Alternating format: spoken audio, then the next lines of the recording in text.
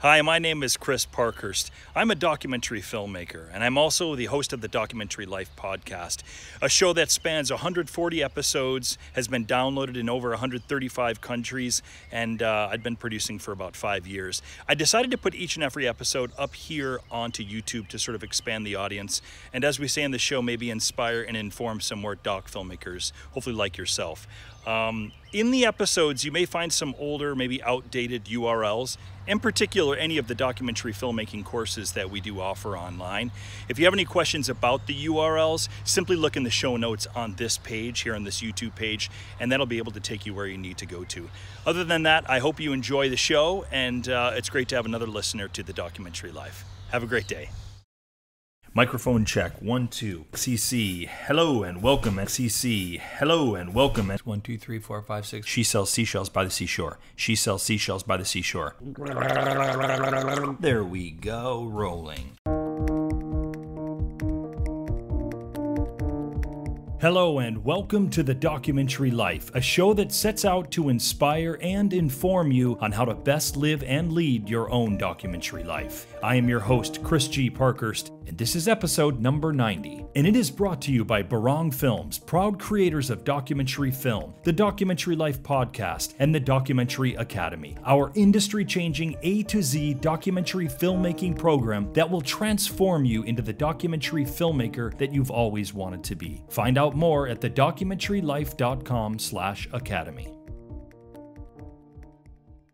Lately on the show, we've been reading some Doc Lifer emails and playing some messages from the TDL hotline.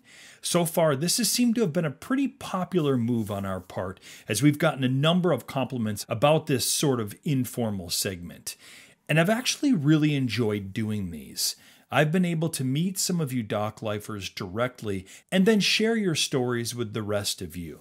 And hearing your stories firsthand, it not only has resonated with me, as I suspected, it's resonated with you guys as well.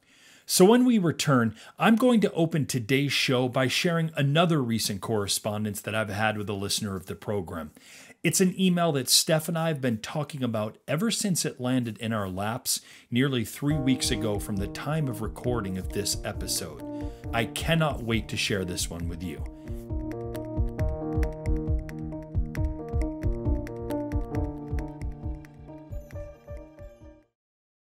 You love that woman right there? You love her, right? Yes, sir? Yes, sir. Now, you're not an adult till you're 18. Do you want me to be your daddy for the next 8 years, son? Huh? Yes, sir. You do?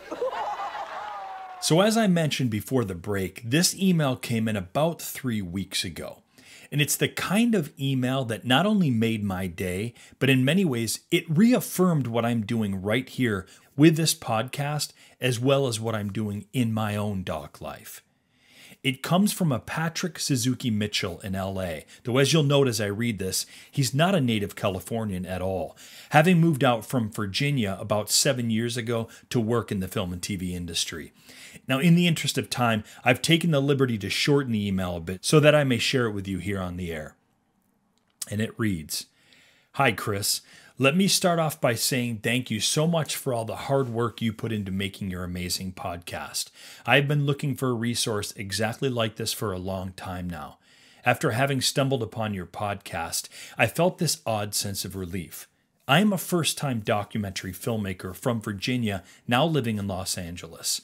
I've been working in the art department in film and television for the past 6.5 years, designing, building, and dressing sets on numerous music videos, commercials, TV shows, and features, and I'm an IATSE Local 44 member.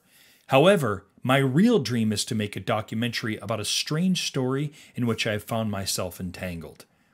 Almost 7 years ago, just 2 weeks before I was planning on driving across the country to attempt to start a career in the industry in LA, despite not having any formal education nor experience, I was digitizing home movies when I came across a taped episode of The Jenny Jones Show, and for whatever reason, I continued to watch it. In the episode entitled Boot Camp My Preteen, a variety of different quote-unquote bad kids are sent before a drill sergeant type character who comes out on stage to berate the kids and force them to do things like push-ups, etc., which eventually culminates in the kids actually being sent to a boot camp for kids in North Carolina called About Face. As I watched, a young boy no older than 10 years old is confronted by the drill sergeant, who comes out and says to the boy, You love that woman right there? You love her, right? Yes, sir? Yes, sir. Now, you're not an adult till you're 18. Do you want me to be your daddy for the next 8 years, son? Huh? Yes, sir. You do?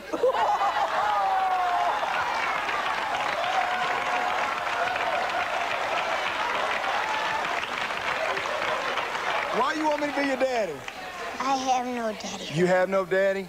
Well, let me tell you something. Come here, give me a hug. On a whim, I decided to digitize it and upload it to YouTube so that I could share it with my immediate family and friends, giving it the clickbait title, Saddest Boy Ever. I quickly forgot about it, and it sat online unwatched by me for the next 3 years. And then here, Patrick provides a link to the YouTube show, which of course I'll be putting in the show notes for this episode. To my shock, I discovered that in my YouTube absence, the video had gone viral. Today it has over 20 million views on YouTube and over 11,000 comments. I was never notified of the popularity of the video because my YouTube account was created using my university email, which I'd lost access to after having graduated. Because no names were ever mentioned in the video, the internet became obsessed with finding the identity of the boy and drill sergeant and discovering what had become of the two. But because I am the sole owner of the original videotape, only I had their first names, and the internet detectives weren't able to identify or locate the boy. I have since been able to identify and locate not only the drill sergeant, but also the boy. My documentary will be about me meeting them individually, getting the truth about that day taping the episode, and hopefully bringing them together and reuniting them if appropriate. I have spent the last 4 years tracking down everyone involved in the story, making contact with them online and slowly cultivating relationships with them. Today, I'm ready to abandon my career in the Hollywood entertainment industry system and embark on my journey making my first-length documentary, which has honestly always been a dream of mine ever since I saw my first documentary, Crumb, on the IFC channel when I was 12. I want to close out this incredibly long-winded email by saying that in your earliest episodes, you seem to have a sort of spiritual vibe, talking about the magical nature of listening to your instincts, of answering the calling despite not having any experience, and only having a deep passion to tell a story and gut feeling that it is the right thing to do. Listening to you talk about destiny, fate, serendipity, coincidences, it resonated deeply with me, especially because on that night in December of 2011, I felt compelled by a force almost outside of myself to continue watching the tape and then upload it to YouTube. It is not something that I normally would have done, especially considering that it was late at night and I had a box full of VHS tapes to sift through. Even though the thought of pivoting at 32 years old to make my first documentary is something that it terrifies me to my core, I simultaneously feel like it must be done and has the potential to be the most important thing I've ever done in my life thus far. I feel as if this story has chosen me and won't leave me alone until it is told. Thanks again for all of your hard work, not only producing amazing content for the podcast, but for also cultivating a community through the Facebook page and group. I am extremely grateful. Keep up the good work. Sincerely, Patrick Suzuki Mitchell. Again, I actually did shorten that a bit, but the majority of the content and certainly the heart of it remains very much intact. And I wrote Patrick a couple of days after receiving his kind email, and we shared an email or two after that. But like I said, it's an email that has really stayed with me. I found his story not only to be potentially inspirational to other doc lifers, especially those who might be considering jumping into their first doc but maybe have some hesitations about it, but it was also inspirational to me as well. I found some parallels with this pivot that he mentioned in his email and found myself taken with his overall story. I wanted to know more, and I wanted to thank him in person, and then perhaps hear a little more about his story. I wanted to start off by taking the time to thank you for calling me, but I also just wanted to thank you for for the podcast. Yeah, it's been great. I've been listening out of chronological order, so I'm trying to like keep the timeline straight and but it's so good. It's like I said in my email, I'm so grateful that I found it. It's exactly what I've been looking for. So thanks again for all the hard work you put into producing it. Patrick, that means a lot to hear. I appreciate. And this all started with the email that you sent us a couple of weeks ago, which I have just which I've actually just finished reading for the show. And so I'm glad that but I'm just really happy that we were able to connect and kind of share your story with other listeners. I would say, welcome to the program, man, that you've been listening to and have been inspired by. It's great to have you on the show. Something I'd love to hear, Patrick, is what was it? What was it? And we're going to be talking a bit about this actually on today's show, about the idea of dreams and what propels you forward to sort of pursue one's documentary dreams. What was it for you, Patrick, that truly made you, in your instance, leave Virginia to pursue these dreams in LA? And it may not have specifically been documentary at that time. I know you went out, you work like myself. You have an interesting background in that you work in the film industry, and that commercial, whether it be commercially or features. I know that you've worked for a while in the art department, and this is what pays the bills, if you will. It supports your doc life. So if you could share with us, what was it, if there was a moment that made you, kind of impelled you to leave Virginia and head out to LA to pursue your dreams? I actually do have such a clear moment. A little bit about my background is at the time I was 26, I was working for my dad in Virginia. He owns a remodeling company, or at the time he owned it. And I was working for him after college, doing different graphic design and marketing and web design stuff for him. But I really wasn't satisfied with my work. And I think I was at a point in my life where I sort of realized that I had never seriously considered what it was that I wanted to be doing with my life as an adult. I would, my early 20s, I was focused on finishing college, skateboarding, snowboarding, having fun with my friends. And then after that, I was like, well, I'm not happy at this current job, and time's ticking. So I got an opportunity to PA for free on a music video in DC. I saw a friend had posted about this video on Facebook. I asked him if they needed any help. I had never worked on a production before, so I was actually terrified to go out. But also, it's like one of those things where you're like excited, terrified, right? It's like where you're about to go out on stage or something. And I showed up and I had such a fun time. And I was like, man, this is like, I want to do this for my job. I don't know exactly what it is, but I want to be one of these people. I want to show up at 5 a.m. under a rainy bridge in DC and pull out the camera and start shooting. And it was so fun. And I had an epiphany. I was like, this is exactly the kind of job that I want to do. Yeah. And I didn't go to film school, but I really had been doing a lot of reading as well, and just like some deep soul searching. Yeah. And I had heard this quote, and it's like, why not me? If other people do it, there are people in California or New York or wherever that are working and supporting themselves in the film industry. And, they didn't all go to film school. So I just sort of just wanted to say, fuck it, and go to California and see what I could make happen. Brilliant. You've been working in LA for about 7 years in the art department in film and TV, designing, building, dressing sets. You've done music videos, commercials, TV shows, features. You're a local 44 member in IATSE. You've been realizing this dream of film and TV. And yet there was something that's been nagging you, and we'll hear perhaps for how long it's been nagging you, and to the point where you seem to be ready to make a big pivot in your life again at the age of 32 years old. And you talked about being terrified that first day stepping on set as a PA. Yeah.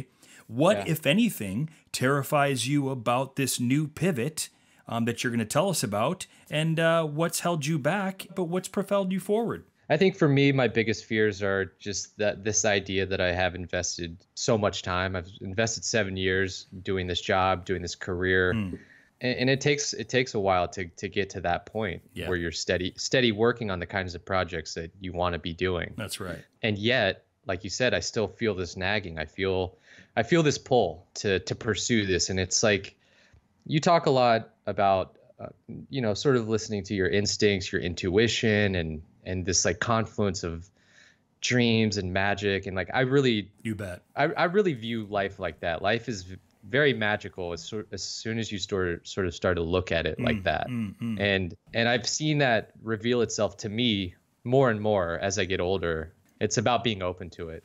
This is just something where I don't have any evidence to support this idea that I should do this thing. Yeah.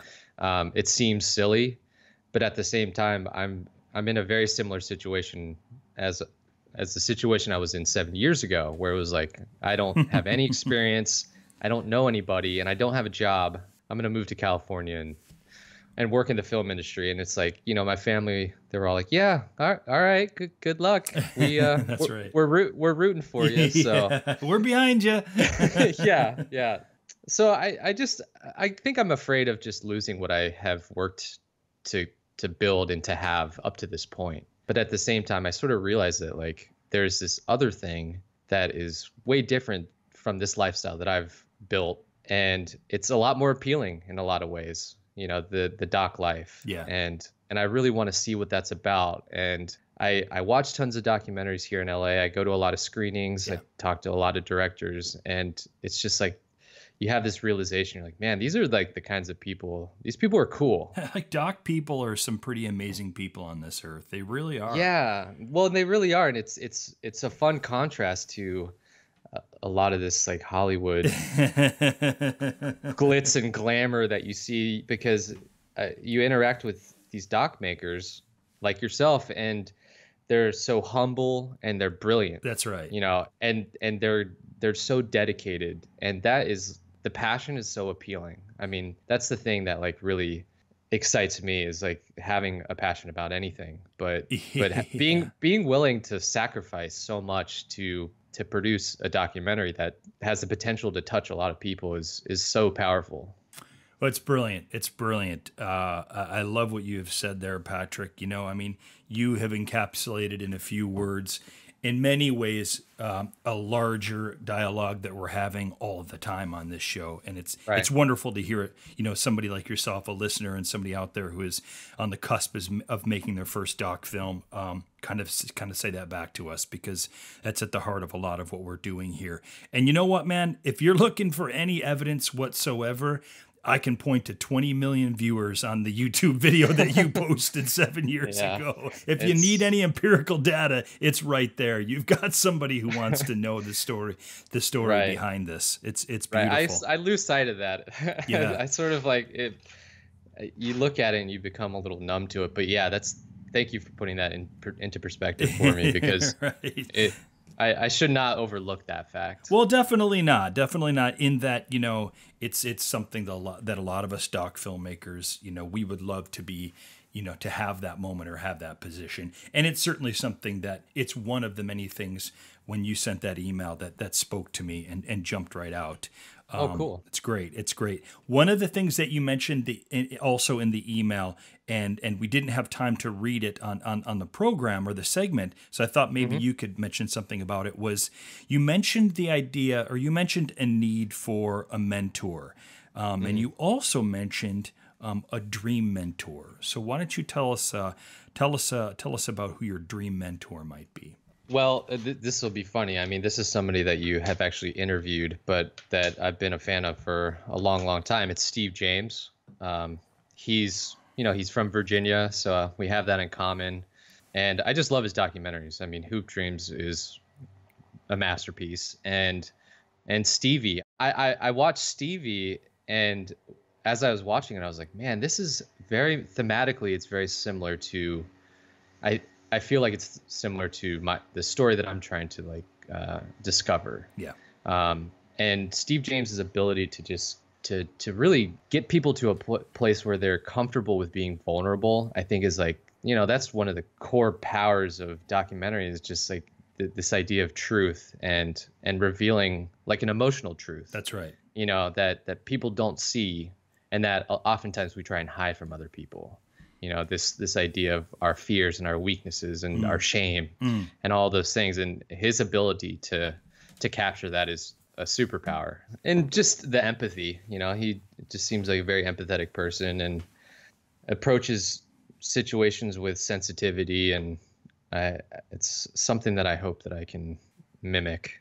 Beautiful. It's definitely, it's something to aspire to. That's for sure. And as I'm sure you're well aware of, Steve James he has been an inspiration to so many of us doc filmmakers. His name just comes up all the time, doesn't it? It's amazing. It's amazing. And it was a pleasure having him on. I'm sure you've already listened to the show that we had him on. I have. I think it was episode 62. Incidentally, he's coming back. He's agreed to come back on the program in October to talk about his current doc series. So look for that. We've had other filmmakers on the show from Cartemquin. We've had Gordon Quinn, on the show himself. And in many ways, your film, at the outset, anything that you've described to me about this film, it does seem like it could potentially fit that Cartemquin mold. So who knows? As you get along in this journey on your doc film, man, Patrick, keep me aware of how the film progress is going. Of course, and, of course. I mean, who knows where this can go to? And certainly there are some people over at Cartemquin I might be able to put you in touch with at some point. So keep that in mind for sure. Yeah. Well, that would be incredible. I'm touched that you would even offer that. But yeah, thank you. It's been really great talking to you, Chris. I just appreciate that you found us here on The Documentary Life. Keep me aware of developments with your film. It sounds like a fantastic story. Yeah, of course, Chris. Thank you. I really enjoyed myself. Enjoyed talking to you.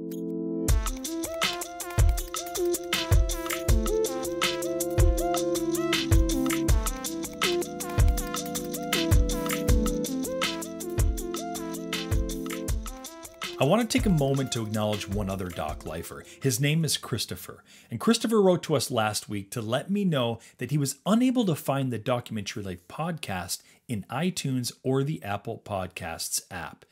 Now, often this sort of thing is just kind of a fluky momentary instance. Unfortunately, this was not the case for us. We were suddenly, inexplicably unable to find our podcast within iTunes or the Apple Podcasts app ourselves. Now, let's just say that the next 30 plus hours or so, while we worked things out with Apple, they were very anxious and nerve-wracking, to say the least. In any case, we've long since been back up, but we want to thank Christopher for taking a moment to let us know of this. Who knows how long we might have been down from iTunes until we discover that there was an issue. And by the way, wouldn't you hope that someone from Apple Podcasts would at least be kind enough to let you know of something like that?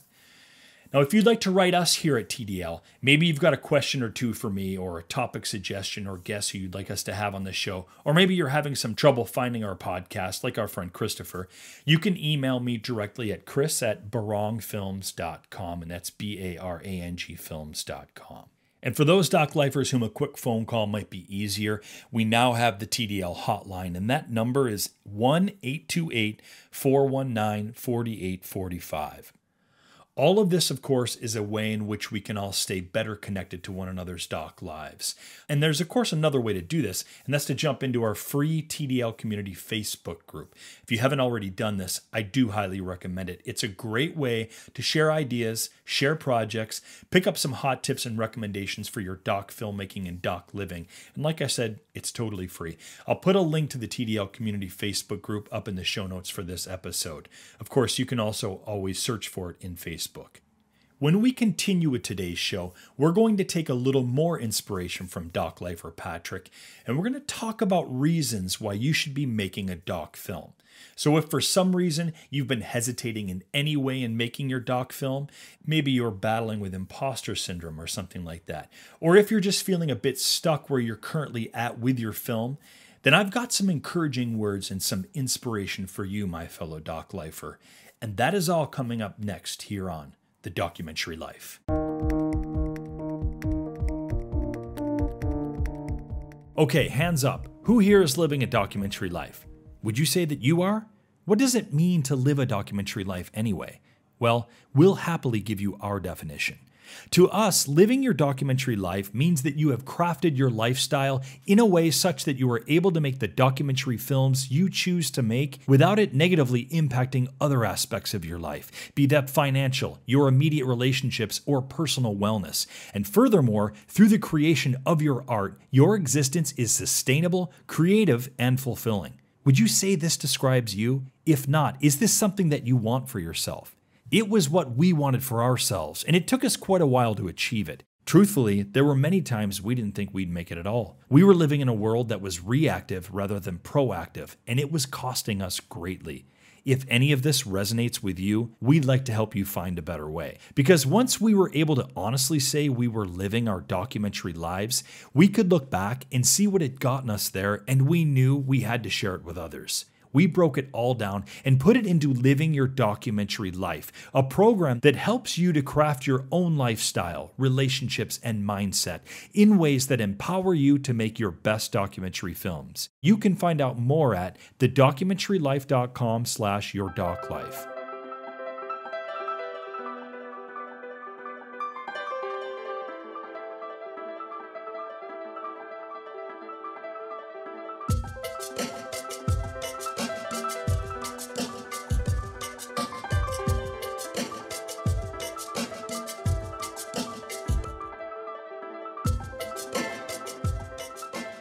Okay, so the way I'd like to approach this is to give you 5 reasons for making a documentary.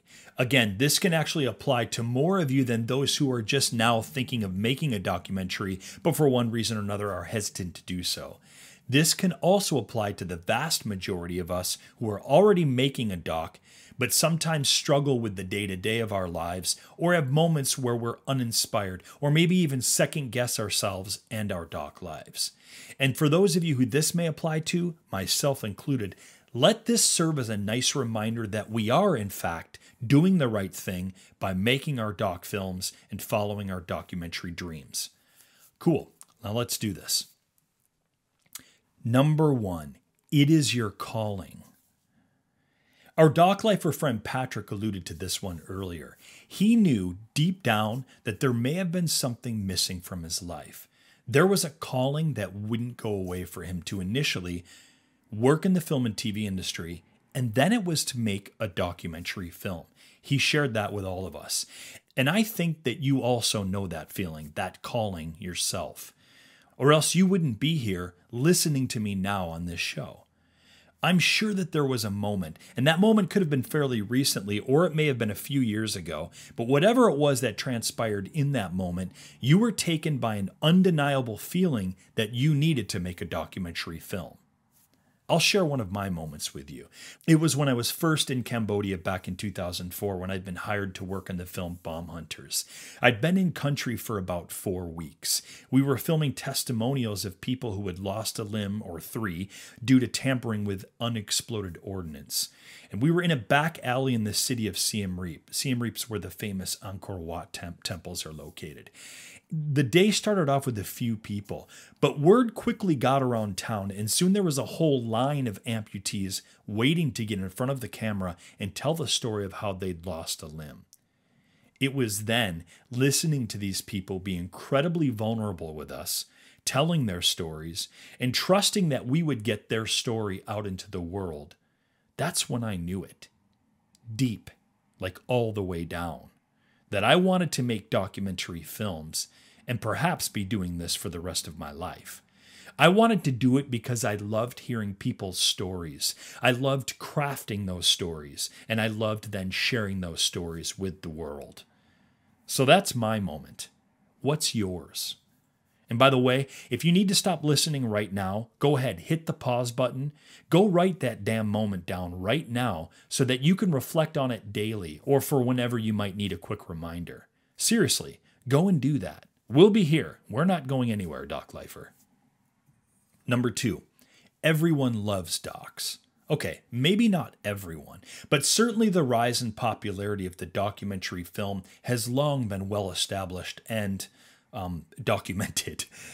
All one has to do is a cursory search of Amazon, Netflix, or Hulu, or YouTube or Vimeo even for that matter, and you'll just see how many docs are out there. HBO docs has been a thing for longer than these guys. And just look at the proliferation of documentaries that you can find in the theaters now. I mean, until Hoop Dreams back in '94, I'm not even sure I knew you could watch a documentary on the big screen. People love documentaries, and we could easily do a whole show on the whys and hows of its popularity. But suffice to say, the documentary film is here to stay, and its popularity and its visibility is probably only going to increase. Of course, I'm not here preaching the gospel of the popularity of documentary as a reason in itself to be making a doc film. I'm not saying, oh, hey, check out this really cool thing over here that people love watching and therefore you should be making something for them to watch. If anything, I'm merely noting that, hey, this is a great time to be a doc filmmaker because doc films are very much in the collective consciousness. People have never been more open to doc films or had the access to them than they have today. And again, that's only going to increase. Number 3, because you are the person to tell the story. I fully believe that we don't so much come to our doc projects as much as they come to us. Using our friend Patrick again as an example, his idea for his doc film kind of came to him, right? One day, 7 years after posting a fairly innocent old TV clip up on YouTube, he happens to take a look at the clip only to discover that 20 million people have also viewed his clip. The clip had gone viral, and it clearly touched a nerve with a whole heck of a lot of people. And the more that he looked at the thousands of comments, the more he himself wanted to know more about the story behind the people in the TV clip. The story wouldn't go away for him. He had to do something about it. Now, we'd all be so lucky to have something like this happen for us, right? But I'm here to tell you, you most certainly don't need 20 million affirmations that you are the right person to tell a particular story. In fact, as far as I'm concerned, you only initially need one affirmation. And that should come from you, or maybe more appropriately, from within you. There is a story that you know that needs to be told. In your heart, something tells you every day that this is a good story, that you want to make a doc film about it. And initially, that is all that you need. That's plenty good enough. Sure, eventually you're going to need to enlist the help of probably a great number of people along the way who are going to help you tell this story and to get the story out into the world at some point. And these are the people that you're certainly going to enlist from time to time. But at the end of the day, it's going to have to come from you, from within. From time to time, you're going to need to return to your inner core, return to your heart and your belief in this story that you want to tell. It is you that ultimately is going to be the one that makes this film happen. It is you that is the person who is best suited to tell this particular story. Otherwise, it's my belief that this story would not have found its way to you. Number 4. You already have the equipment. It's called your phone, which is also kind of called a camera. Now, I understand that this may not be all of you. Not everyone has a smartphone, right? But there's certainly a great number of you who do own a smartphone. And if you're only using it to check your email, how many Instagram likes you're getting, or to make phone calls, and you're currently not working on your doc, well then let this serve as your official kick in the pants, because you cannot use the I don't have the equipment excuse any longer, not when you have a smartphone. You could get out there today, right now even, and get shooting on your doc. And by the way, if you do want to do that, I won't hold it against you. Like I said, we'll be here for when you come back after your shoot. A great number of people are shooting films on their phones. Some of them you're seeing in the theater, and most certainly you're seeing them on streaming platforms like Amazon or Netflix. We've dedicated specific shows to the craft of mobile filmmaking. Remember when we had on Filmic Pro founder Neil Barham, or former BBC journalist turned mobile journalist, Anna Breeze on shows earlier in the summer? Those shows and a lot of what I'd been reading about mobile filmmaking were what moved me to try my hand at shooting with my phone. In fact, if you want some nice reading material, London Doc Lifer Damien Swaby, he recently made the switch completely over to mobile filmmaking. He wrote a guest blog for us actually about it entitled Making the Switch to Mobile Filmmaking. I'll post a direct link to it in the show notes. Anyhow, if equipment is in any way, shape, or form what's holding you back from making your doc, well then either get out there now and start shooting with your phone, or sit down and have a hard conversation with yourself about why you're really not making your doc film. Which leads me to number 5. You are a doc filmmaker, so stop questioning it. This one applies to those of you who are sitting there and listening to this, and still something is holding you back, but you can't quite put a finger on it. You know that you want to make a doc. We've already established that you probably have a camera, like in your pocket right now. You have a great idea for a doc, and maybe even know the people whom you could film. So what's keeping you from it? I'll bet that it's you. Well, maybe not even you, but a part of you. The part of you that lets your fears sometimes get in the way of your dreams. The part of you that tells you that you can't or shouldn't do something. That silly things like making documentary films, that's for doc filmmakers, and you're most certainly not one of those. You just really, really, really want to be a doc filmmaker who has this really, really great idea for a doc that you've had for a really, really long time, but somehow have managed to convince yourself that you're really, really not equipped to be a doc filmmaker. Again, other people do that sort of thing, right? Not you. Oh man. If you're telling yourself that right now, or have ever told yourself that in the past, well, let me tell you this. Do you know how many times I wondered if I was cut out to be a doc filmmaker? If I could really go to Nepal and not only shoot goats and herders trekking in the Himalayan mountains and then somehow come back home and edit this thing together, edit together a comprehensible story? Let's just say a lot of times. Or how many doc filmmakers I've met in my life who are absolutely petrified to make their film because they constantly questioned whether or not they were a doc filmmaker? Let's just say a lot. So I think it's high time to stop telling yourself that you're not a doc filmmaker or that you're not fit to make a doc film. Because you are, doc lifer. You are just as fit as any person that I know out there who is either slinging around a $20,000 camera or using their iPhone as a camera. We're all telling stories. We're all storytellers. And you have a story inside of you. So why not get to telling it? I think I'd like to finish off today's episode with a quote from fellow doc lifer Ian McCluskey, who we had on the program many eons ago when this show was actually in its infancy. A time, by the way, when I was still questioning whether or not I was someone who should be hosting a show about documentary filmmaking, or if there were people out there who even wanted to listen to this kind of show. It's something that Ian said way back in episode number 9, and it has stayed with me ever since then. It's one of the most meaningful things any doc filmmaker on this program has ever said, and I think we should end today's show with it. This one's for you, my doc filmmaking brothers and sisters. We'll see you next week, and I greatly look forward to it. People who are called to documentary, take heart, take it seriously. Because few are called, and it's not very sustainable to most. But those who are called, it's an important journey, and it's an important thing to do with one's life.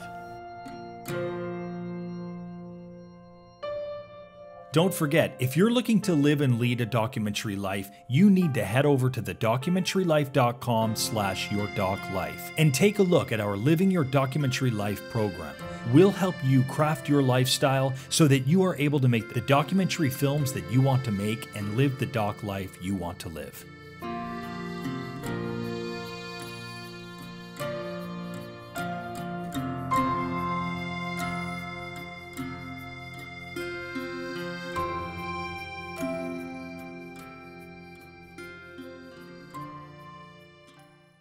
Thanks again for listening to the show, and remember to like and subscribe to this channel. Also, remember, for any of the URLs that may or may not be outdated and you want to get the most up-to-date information, perhaps for the documentary filmmaking courses, for the blog, for other episodes, just go ahead and check in the show notes below on this YouTube page, and that'll give you the correct URLs to use. Thanks again. Have a great day.